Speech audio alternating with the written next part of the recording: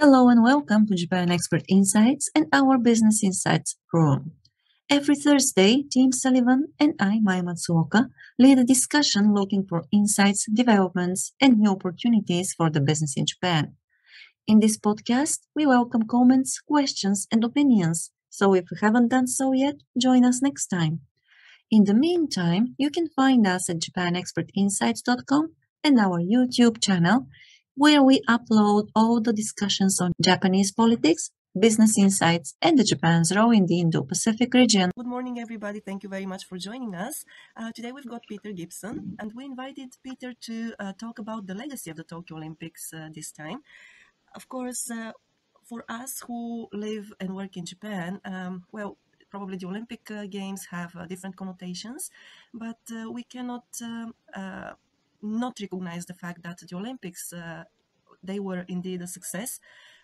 In terms of logistics, in terms of performance of the athletes, and even more so were the Paralympic Games last year in summer.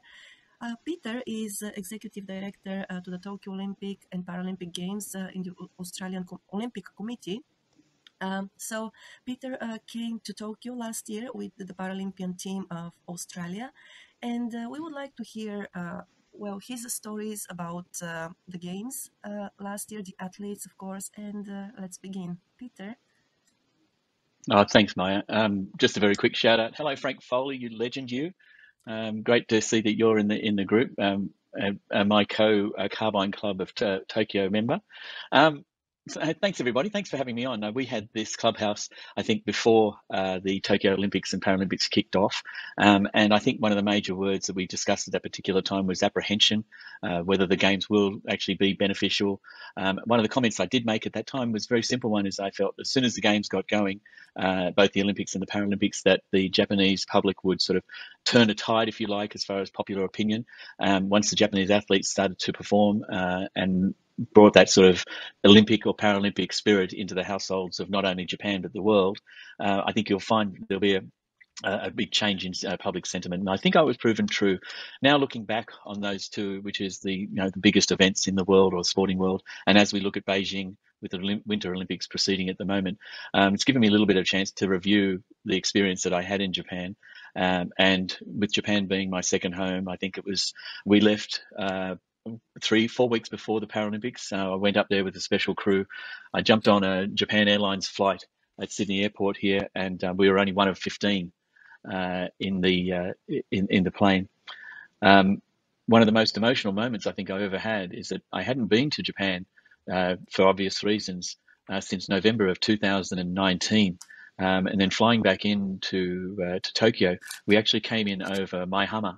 Normally the ANA flight from Sydney might come into Tokyo Bay from the south, but we came in over Maihama, which took us directly on our right-hand side, and I happened to be on the right-hand side, took us directly over Shiba Koen in that area there, and I saw at night the Tokyo Tower lit up and immediately burst into tears. So I'm a very big softie when it comes to my second home, and to be able to participate with the Australian Olympic team of some 400 strong in the Paralympic Games and the Olympic Games in the village. And then, although obviously with COVID restrictions, not like any other games we've ever had, was certainly a culmination of 6 years of probably one of the highlights of my career, or definitely one of the highlights of my career.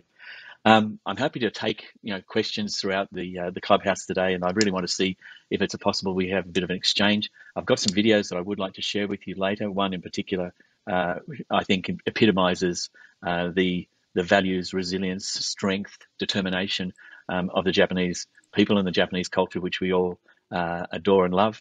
But I'd like to share a couple of little stories about how things sort of started to unveil themselves as we got there.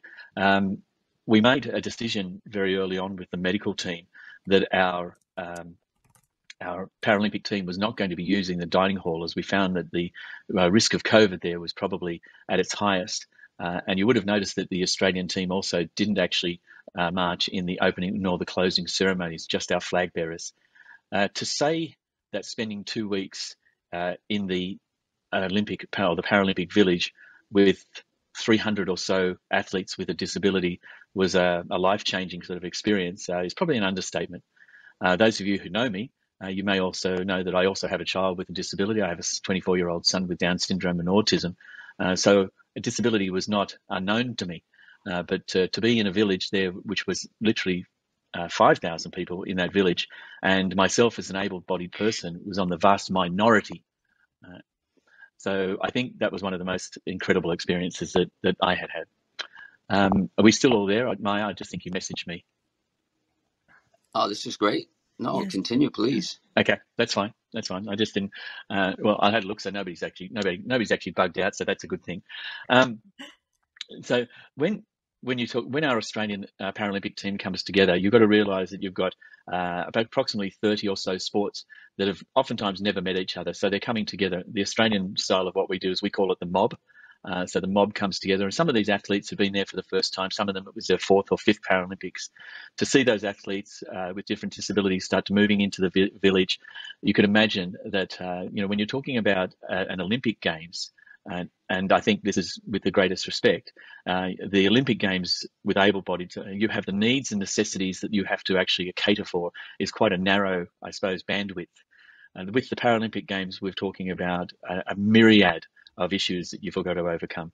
One of those ones I was just referring to with the dining hall was we decided not to use that. So one of my jobs, and I think I look back at it now, wasn't fun at the time, but my job was to actually work with a company called Mel Corporation in Japan, which is based out at, I think it's Setagaya-ku, who I found through the Rugby World Cup, and they were sports nutritionists and caterers. We had to supply the Australian Paralympic team with 900 meals a day, which met the dietary requirements and also the nutrition requirements of Paralympic athletes.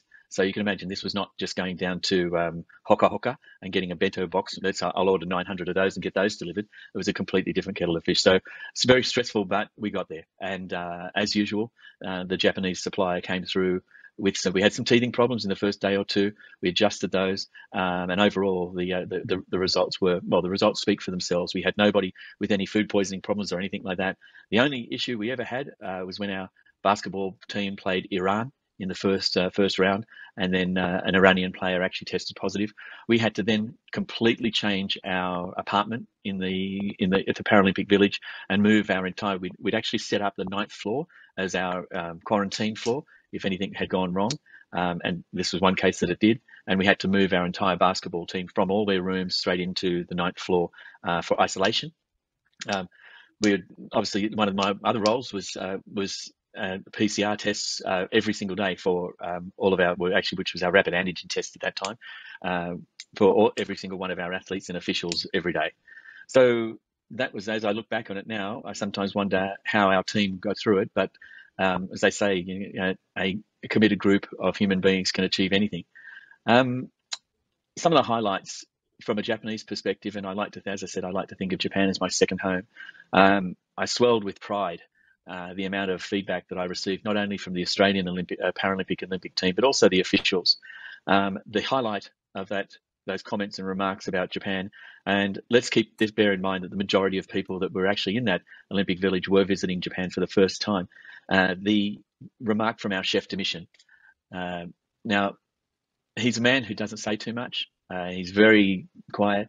He came up to me quietly at one stage and he said, this is the only country in the world. He'd done several Olympic and Winter Olympic and Summer Olympics.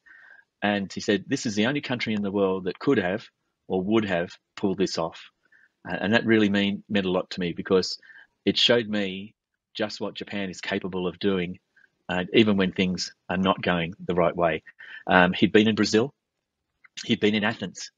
And with the greatest respect to those countries, etc., he made the comment to me. So he said, if this had been Brazil or if this had been Athens or Greece, they would have put their hands in the air and said, no, we're too much. We can't do this. We've got to cancel the games, no matter what the consequences are. The powers that be, TOCOG, and for the Olympic and Paralympic Games, etc., did an exceptional job. The venues were, in the athletes' words, and I can only go from the athletes, the venues were the best they'd ever come across anywhere in the world. And we've got numerous world champions, numerous athletes that spend 48 weeks of the year away from Australia, travelling the world. The volunteers were incredible. The officials were amazing. I was in meetings every single day about incident reports, etc., and things like that, but there was never anything that came up that was not doable from the Japanese perspective. I sometimes criticize Japan when I'm doing my consultancies in that sometimes once things are decided and the plan is agreed upon, that there's little wiggle room or flexibility to change change the plan. What I found in Japan throughout the Paralympics was the ability to adjust the chosei ryoku, the ability to adjust, the ability to change, the ability to mold, and to make things happen was quite amazing. I had one incident where I had the CEO of the Paralympics could not get into a particular venue, and we kept going up the chain, and we still couldn't find the bucho who was in charge of that particular responsibility. And that was the only thing that ever really sort of challenged me. That was no flexibility. Apart from that, was just incredible. Village itself was, as you can imagine, amazing. We walked in, and I'm happy to share the photos and videos later. I hope my explanation does it justice. But we came into the welcome village, into the welcome court and arena, and that was completely made of wood. And it was wood which was stamped wherever that wood had come from throughout Japan. It was Fukushima Ken, it was Saga Ken, it was Mie Ken, it was Oita, it was Kagoshima, it was Iwate, Miyagi, Aomori, Akita, you name it, Ibaraki, and it was just wonderful. And I pointed those out to all of the team as they were coming through. The facilities were great. The rooms, which are now being transformed into apartments or mansion in Japan there in Harumi and selling, I think, already oversold. Each of the rooms was actually then decked out in cardboard beds, and it was really, it didn't give you that feel that, for example, that it was going to be something which was cheap and nasty. It was not that at all. The airweave beds were fantastic, the way in which, and they'd actually put up most of the temporary rooms within the apartments. So you could see the classic sort of 3LDK style of an apartment, which was actually housing sort of 8 athletes or 6 athletes. Their ability to handle wheelchairs, the smoothness of the operations, Yamato with a black cat, the way in which they worked was incredible, and the processing of the rapid antigen tests on a daily basis was just a sight to see. The change in atmosphere when we were there, I think, when we looked at one of the things that from a disability world perspective, when we looked at Suzuki in the swimming, who only has one arm, and that's even a compromised arm, was just an uplifting thing. And I thought what was really lovely from my point of view as I watched the Japanese coverage, obviously in our village and in our headquarters, was the Channel 7 feed from Australia. So it was very much the Australian feed. I went out of my way to watch a lot of the Japanese coverage, and I hope you would agree with me that I think they gave it fantastic coverage of people with a disability. And I really, my hope and my prayer, and one of the things I'm working on as a legacy from 2020, now that I've finished with the Australian Olympic Committee and the Paralympic Committee, is the legacy from Tokyo 2020 will also bring together a diversity and an inclusion and a society in Japan, which is starting to rapidly catch up with the rest of the world. And I can only speak from an Australian perspective of, as I said, diversity and inclusion and acceptance of all things that are different in society, whether they be LGBTQI, disabilities, etc., etc. And that's one of the things I think that, from a legacy point of view, I think is incredibly important. I'll finish on this one point, and I'll open up. I've got a couple of other points that I've just written down here. There was one thing which was my proudest moment, or there's two of my proudest moments from both the Olympics and the Paralympics game, and the team that was behind me. If anybody's watched one of our Australian players, a lady by the name of Ash Barty, who won the Australian Open in tennis and Wimbledon, she has this incredible ability to talk only about her team, and you never hear her use the words I or me. And I think that's a very commendable strength and a positive attitude. Our team at Paralympics, we decided beforehand that we would do a fundraising throughout the telecast. You may or may not have seen this, but we used a concept that we came up with, and that was called a virtual seat. And the virtual seat was a very simple concept, is that you couldn't be at the Olympics. Nobody could be at the Olympics or the Paralympics. This was based on the Paralympics. This was aired throughout the coverage with Channel 7 here in Australia. We set our sights that if we were able to sell $500,000 worth of seats, virtual seats, at $25 a seat. So the viewer would then hit the QR code or log in and buy a seat. We excelled $2.35 million on that project. which really meant that one, we had the benefit of COVID, where the Australians were at home and everybody was watching the Paralympics, and two, it showed you just how society is changing so rapidly for the acceptance of people with a disability. The other one was the project that my team did during the Olympics and leading up to the Olympics, and this is, from a Japanese perspective, definitely my proudest moment. We started the only national Olympic committee in the world that did this program. We started a project called Tomodachi Connect, or Connect Tomodachi. And as you all know, Tomodachi means friend. Right? And we decided to use Zoom and as our partner. And we decided to go through all of the Ministry of Education, the Ministry of Foreign Affairs, all of the different government sources, etc., through the Australian Embassy. And we wanted to link Australian schools between the Shogaku Gonensei and the Ko Ichi, so year 5 in Australia to year 11 year 10 in Australia. We wanted to link Japanese and Australian schools via online communication in the spirit of Olympics and Paralympics. We set out to, we did a pilot program in 2020, which was hugely successful, with 20 schools in Australia and 20 schools in Japan. We set out with the main one in early 2021, and we started without the help of all of those things, the Friends of Australia, which was Urasu City, Fuchu City, you name it. There was 24 Friends of Australia throughout the prefectures and cities of Japan. And we set out, our goal was maybe 200 schools in Australia, maybe 200 schools in 200 schools all up, 100 in Australia, 100 in Japan. We ended up with 611 classes, 20,000 kids between Australia and Japan connecting through the spirit of Olympics and Paralympics. That program is now finished, and as far as legacy is concerned, I'm proud to say that I've actually, myself and what will be my team, have received a grant from the Australia-Japan Foundation to continue that program, which would form part of the legacy of the Tokyo 2020. And I'm working with the Cabinet Secretariat in Japan and my friend there, Mr. Yoshida, to try and create a legacy of actually now Australian and Japanese school students actually going visiting each other in person when it is possible to do so. So for me, I'll finish on this point, and we can have a little bit of an open chat. Was very simply, I think about that 20,000 children between Australia and Japan, and the feedback from the Japanese side. My most emotional feedback was receiving feedback from school children in Japan who said, quite honestly said, I never knew why I was learning English at school, and now I know why I am. Is that I have the ability to actually exchange, even if it's online, with people from another country. And from the Australian side of things, was the Australian kids, and bear in mind that Japanese is the most taught foreign language in Australia. That we have, the Australian side of things was saying, I didn't realise that even though their kids are from another country and they're doing things, they're almost the same as us, doing the same things at school, just the surroundings and the culture and the language are different.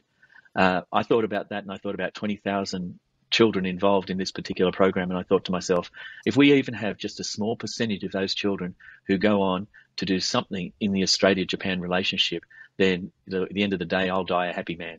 Every time I hear you tell that story, I'm always just so moved, because that's really near and dear to my heart. I, worked in kind of that area with kids. They're from Japan to the U.S., so it's just such a beautiful thing you've done, and you've created this lasting legacy.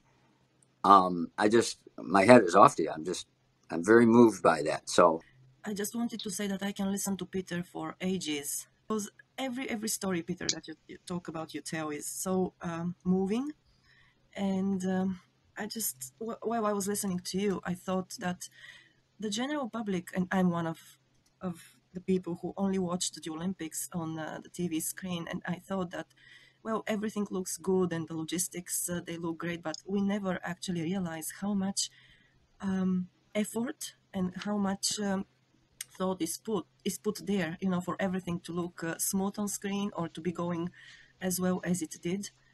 And it's only the people like you who actually work on this, who know how hard all of that is, but how rewarding it is at the same time. So what I can say is thank you for being one of those people who made the Olympics possible, and who made the Olympics and Paralympics what they are.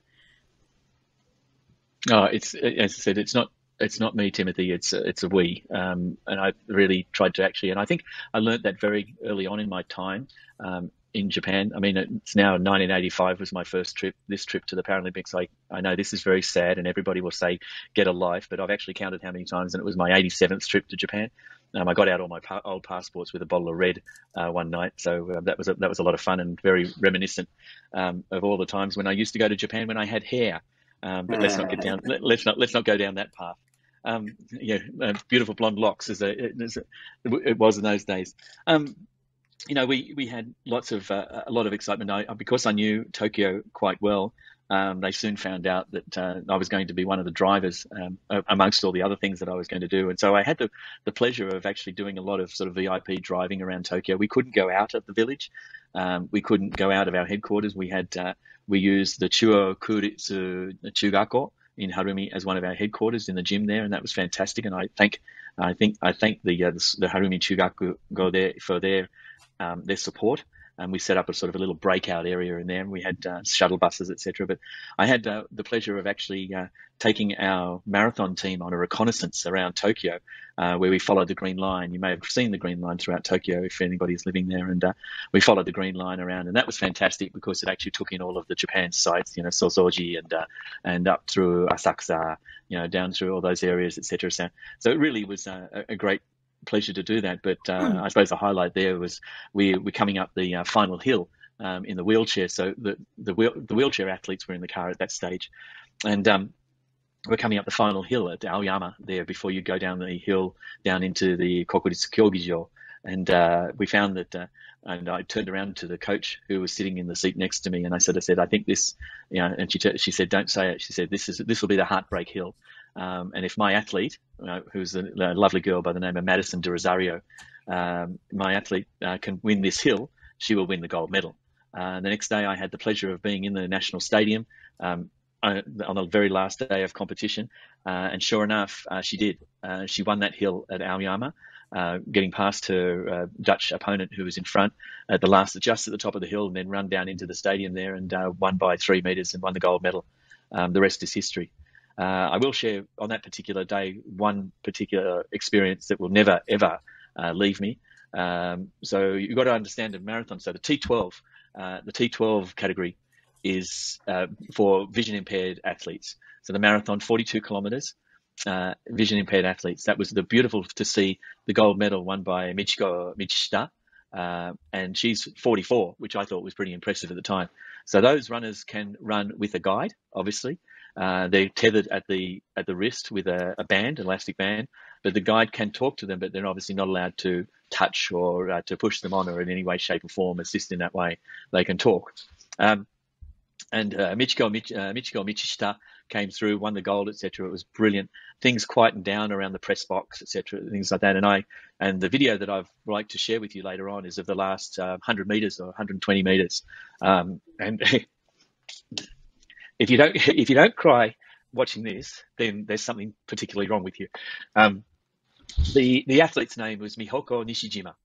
Mihoko was competing in her 4th Paralympic Games. Mihoko had just run 42 kilometers in a marathon.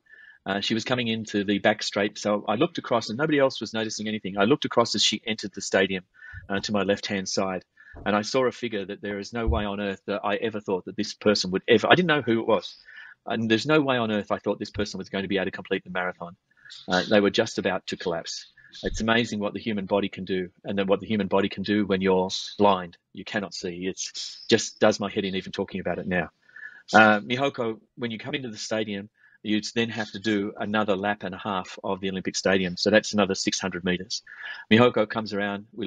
I don't think she can make it. I just don't think she's going to make it. She went down the far back end of the stadium. She comes around where the video starts, or about 100, 150 meters from the finish line. Mihoko finishes. The thing almost passes out, is carried off, is dehydrated, etc. Michiko Michishita won that marathon in 3 hours and 59 seconds flat. Mihoko Nishijima finished that marathon in 3 hours and 30 minutes. Mihoko Nishijima is 61 years old. And once I found that out, I was just blown away by what human beings can do. The stories of a day-to-day basis in the village. We have one particular athlete, and I'll share the video, the photos. Ahmed Kelly Ahmed Kelly was an Iraqi refugee, had both of his arms and legs blown off during the conflict in Iraq, and then was taken in by an Australian family. Ahmed got silver, kaktoku, in the Paralympics. But the thing for me with Ahmed was just what a wonderful person he is. An incredible man, an incredible athlete. He's in swimming. I forgot to mention that. I beg your pardon.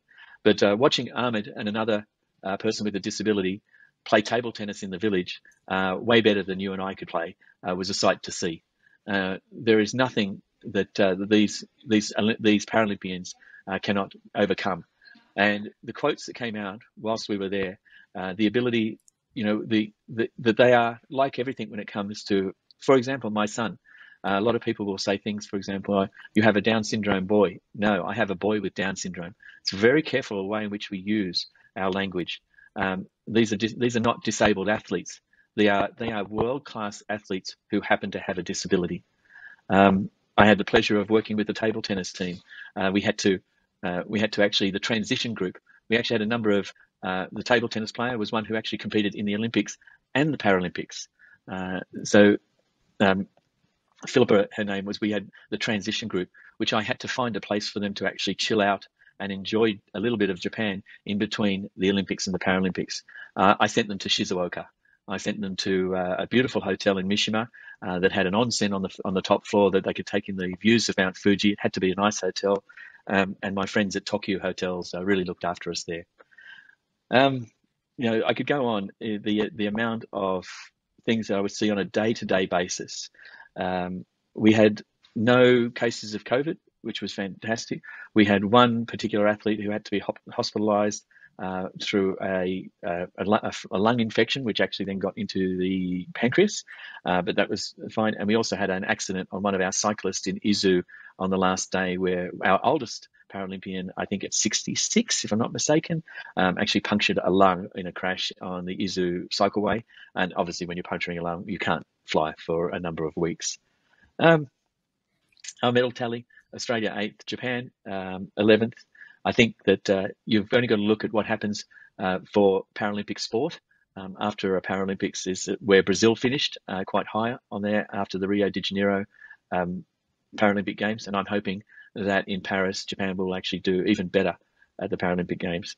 I'm excited and looking forward to, and I hope everybody could join us. We now have Brisbane in Australia 2032 for the Olympic and the Paralympic Games, and I hope that we're all around and we could all perhaps even catch up face to face in Brisbane, in sunny Queensland, in 2032 for the Paralympic Games there. It's really, I suppose, most of what I have to bring to you at the moment, and I think the pictures will speak 1,000 words, and I'm happy to share those links and I'll put it into either a Dropbox or some form of communication across a platform that I have no idea how it works. Yeah, thank you for that. Just one thing which really I thought was great, you mentioned, Peter, was that, there is definitely a much bigger acceptance, wider acceptance of athletes with disability and people with disability nowadays. And I believe that it is in a large part thanks to the Paralympic Games, because when we see athletes with disability achieve all those things, which in a sense we perceive as something quite normal for people without disabilities, then we realize that they're indeed incredible human beings and probably much stronger than we are. And I remember just this summer, it was the end of the summer, my husband and I, we were walking here in Tokyo, and we passed by a person in a wheelchair. And my husband commented, like, I can see a lot of people with disabilities nowadays, being out and just moving around Tokyo. And I wonder whether we get, a bigger percentage of the population with disability nowadays. And I told him, well, there is no difference, in that, because historically, about 10% of the world population has some sort of disability. And it's not that this percentage has increased. It's that nowadays people with disabilities feel, how can I put it, more freedom to move around and to come out, and to go about their everyday lives without staying at home all the time. And so this is something which we have seen, thankfully, recently. And once again, I repeat myself, I'm sorry for doing this, but I believe that this normalization has been achieved thanks in a big part to the Paralympic Games, but also to people like you who work, to normalize these things here, not only in Japan, of course, but in Australia and throughout the world. You echoed a lot of my sentiments. I got to say, every time I listen to you, I get all teary-eyed. I'm kind of glad we're not on Zoom, just really, I love your stories, and, I know they're from the heart. So thank you for that. And, I think a lot, Japan gets criticized often, or has been criticized often in the past for, what people perceived as lack of perception, lack of inclusion. But as somebody who first came to Japan in 1977, and then I left in 87, I came back 30 years later, the progress is probably more apparent to me, because I left and I came back, and there is progress. I'm not saying, but I see much more facilities, to Maya's point of folks with disabilities being able to move more freely. Some of that, it has been helped by more access, more ramps. And again, I can see them, which I never saw them in. I didn't see it that much back in the 70s and even through most of the 80s. So my point is, I do see progress, and it is folks like Peter on your team and all the other kind of unsung heroes that are doing all these activities. So yeah, a big thank you for that. And from an infrastructure point of view, Tim, it's a very good point. When you actually get down and you work with our infrastructure team, and you work with the athletes as to what they actually need and how it actually done. Japan is arguably one of the most difficult countries in the world to create a barrier-free infrastructure. It's just, when you've got a country where only 27% of it is habitable, and you're doing a lot of underground and above ground movement, it becomes a very, very difficult place. And I remember, as you say, Tim, 85, 86, 87, wasn't any difference in the population. It was out of sight, out of mind, to be brutal about it. And yes, and 15% of the world's population has experiences a form of disability. So, it's getting there. The para sports, which is funded by the Para Sports Academy, which is funded by the Japan Foundation, which is a legacy of the Nippon Yusen Kaisha, which sits out in Harumi, in Odaiba, and that area there is certainly worth the visit, and it's certainly something that Japan can be very proud of. And they've got one of those para sports centers, which actually brings all the Paralympic sports together into one hub, which we're trying to actually copy here as we do that. As I've said before, and I just want to make it absolutely clear so that nobody's misled here. So my contracts have actually completed with the Australian Olympic Committee and the Paralympics Australia. So I'm not in any position to speak on either of those organisations' behalf at this time. But I certainly will never forget my time in Tokyo. A very different time from a personal perspective and quite a selfish perspective, to be in Harumi there, which was just over the way from Shimbashi, which has some of my favourite izakaya on the planet. It was very difficult, and I wanted to take so many of the Paralympians out to show them my Tokyo, but unfortunately we weren't able to do so. Yes, the infrastructure has been developed here quite a lot. Of course, I was not here in the 70s or not in the 90s either, but for the 20 years of my time here in Japan, I mean, yes, there's a very big difference, an advancement in how things, the stations, the underground stations, train stations, they have been improved for people with disabilities. Access has been improved, but also one thing which I want to say is that people have become more accepting of others, those who have some sort of disability here as well. So that normalization is a very big step forward, and to a certain extent, it's even more important than the infrastructure. Even though infrastructure is, of course, without infrastructure you don't have access, and you cannot have people with disabilities moving around. So, but Japan has made really great strides forward in both senses, developing its infrastructure and developing its acceptance on a psychological level here.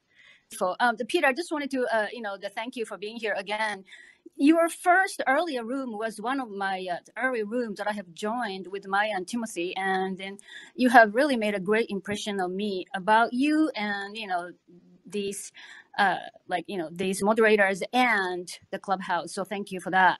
And actually, I have not seen the video above, because if I see that, I'm gonna cry, and I know I cannot talk. So you may not remember this, but my question to you then was, you said all athletes were participating in the games last year, and then back then a lot of people were anxious and then worried about the safety, and no one could blame them. And then, so I asked you, like all those athletes, were they willing participants, or they were being coerced to join the Olympics? And you said everybody were willing participant, and then I was very grateful then. Yeah, Yuko, it's a good question. I actually remember our conversation, and there was, as I said, one of the key ones was that, yes, there was apprehension. We made a carte blanche decision across the organisation that we would not take any athletes who were not vaccinated. And that caused a few problems, because we did actually have a number of athletes who did not want to become vaccinated for their own reasons, and I respect that. But we did not take them in the team. But every single athlete was there. The excitement was just palpable. It was to be in that village in the first day or the second day, and particularly when we had the entire avenue down there, which had every flag of every country participating, going all the way down into Tokyo Bay there. And to have the Australian team, have a guard of honour for our flag bearer and our flag bearers for the closing ceremony was just an incredible. Their experience was exceptional. We did a lot of stuff. Well, my team did a lot of stuff in the background. It was a bit sort of ironic sometimes, because we would do virtual tours of Asakusa, and I thought, really, do we need to do that? I mean, that's almost like really teasing somebody. Here we have Asakusa's 30 minutes away, and you're wanting to do a virtual tour, but they had never been to Japan before, and so we had to make it a virtual tour of Mount Fuji.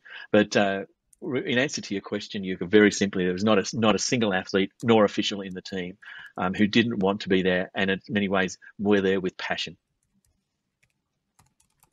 Again, thank you. Like Japan has been criticized, or somehow in media, like I think I'm more exposed to negative news. But now so thank you again for sharing those positive news. Thank you. I think one of the most important parts of actually what comes out of this, and I know that there's domestic positive results that have come out of the Paralympics in Tokyo.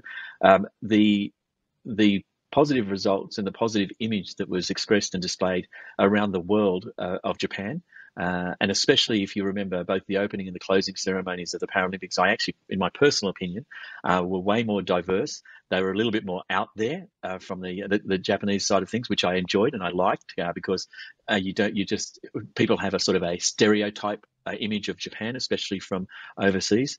And I think that was one of the things which I was most proud of, I suppose, having Japan as my second home, that the way in which the image of Japan expressed to the outside world was so positive, so inclusive, so diverse. It changed a lot of people's mindset of that stereotypical Japanese, salary man and all that sort of stuff, etc. And it was really, really wonderful to see that feedback from the other side of the lens, if you like. Thank you for your question and your comment. Luke, you're up, my friend. No, I appreciate the sharing of your experiences, Peter. It's good to hear a different perspective. I've been in Japan here some time, and with the Olympics, I'd applied for a ticket and was taking the family to the men's bronze soccer match, and of course we didn't go. So already, even before the Paralympics have kicked off, there was a kind of a sour mood. And look, that's not only from our my family's perspective. It's from a lot of people, right? So who couldn't go, and I think the thing that I really enjoyed from the Paralympics, look, we had Japan's like a men's national soccer captain come to the local shogakko that my daughter goes to, and you could feel the mood. Like, actually, the parents were invited to go as well. So I went along. You take the opportunity. You don't get to see. That kind of thing so often, and just the mood of the kids, to see someone play soccer when he's an amputee, he's missing his right leg, and everyone's sort of all hushed and to see him actually kick a soccer ball, and he lays into the ball pretty hard, and just the whole mood of change. You could feel a sense of appreciation that the athletes and the training that they go through to get to this stage. And there was kind of a shift at the school. I had some of my parents sort of say the same thing. And like you mentioned, sort of coverage on TV and just the whole, the way it was conducted, I think, with the Paralympics, that put a positive edge on a pretty hard road to the Olympics for Japan, I think, in my personal view, because we've had everything from directors that have decide to step down. We've had the Mori-san saga. It was a snowball effect, and that's not even without talking about COVID.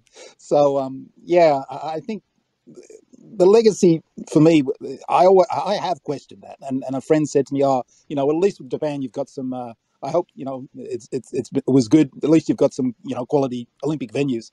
And I sort of really felt, God, there has to be something more than just Olympic venues. And what is the benefit? What was the benefit of the Olympics? And then having the conversation today to see it from a different perspective, and then see my daughter react to, seeing those, the Paralympians and sitting down and watching the swimming together and marathon runners and people playing table tennis with their, with with a their bat. mouth. Yeah, it was amazing. It was really amazing, and I think that was for me, just to see the change in people after the I don't know I don't know how you say it these days, because that's made me think of what is the normal Olympics. I'd like to think it's all as one. And I think that's been the shift. I think people have the inclusion of the Paralympics as really a one. It has to be one. I think that would be the legacy for Tokyo. I think it's that both of them have been drawn closer together. In my view.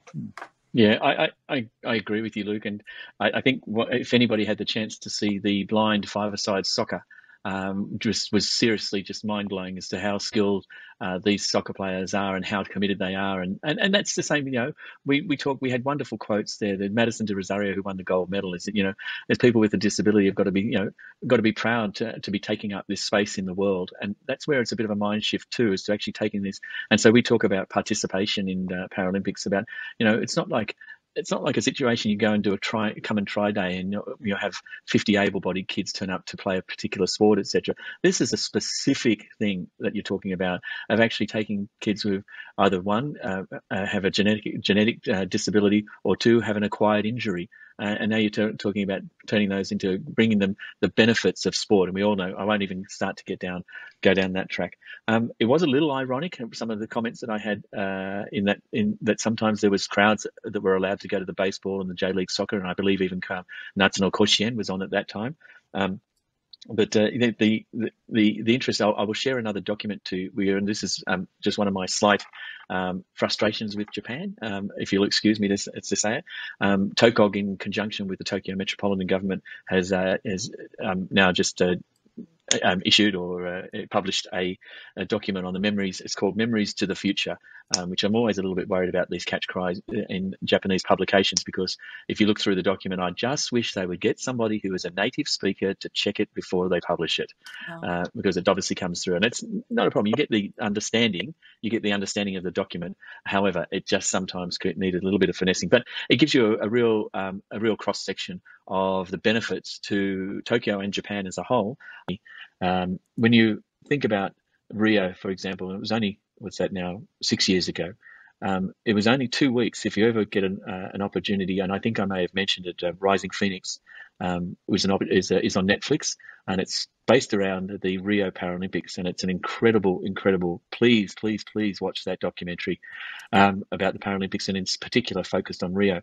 2 weeks out from the Rio Paralympics, the Rio Organising Committee of the Olympic and Paralympic Games was bankrupt. There was no money, and there was a real chance that the Paralympic Games was going to be cancelled. That sort of thing never happened in Japan, and I'm so pleased that that we didn't have that same.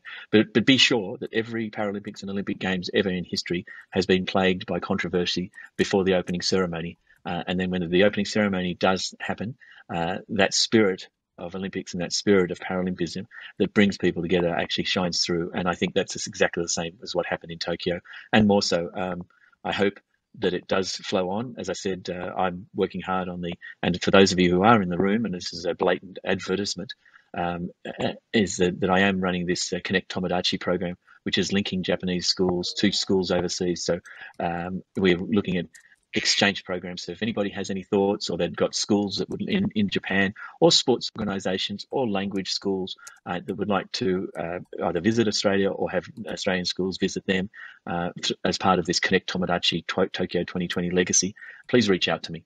Thank you. I just quickly, I think it's a really great initiative, and I because having a daughter in the Japanese public school, there's she's the only she's the only foreigner there, so it's always difficult for her friends, to make the connections of, like what you said previously, the reason for learning English or about other cultures. And I think if you can help kids connect with other cultures, I think it's got so many benefits, or unseen benefits down the line, that I think it's a really great effort. I'd really love to have a chat about that sometimes, Peter. Thank you. More than welcome. It was such a shame we had a program which was going to take Australian Paralympians out to a number of, it was about 24 schools in the Tokyo area, before obviously COVID restricted us on that, which would have been a wonderful experience, because I was actually leading that team to organise those school visits. It was such a shame we weren't able to actually do that, which was, I suppose, one of my bigger regrets. Yeah, that's a shame indeed, but hopefully there will be other opportunities in a couple of years once the pandemic is over too. So yeah, and Peter, what I believe is the greatest gift you're giving these kids is, I think once you make human connections, that becomes a strong motivation for people to learn the language. That's how it was with me. Yeah. And just having that motive, because we all know, any of us who have learned to speak another language knows that it's your internal motivation of wanting to learn that keeps you going and makes you get better.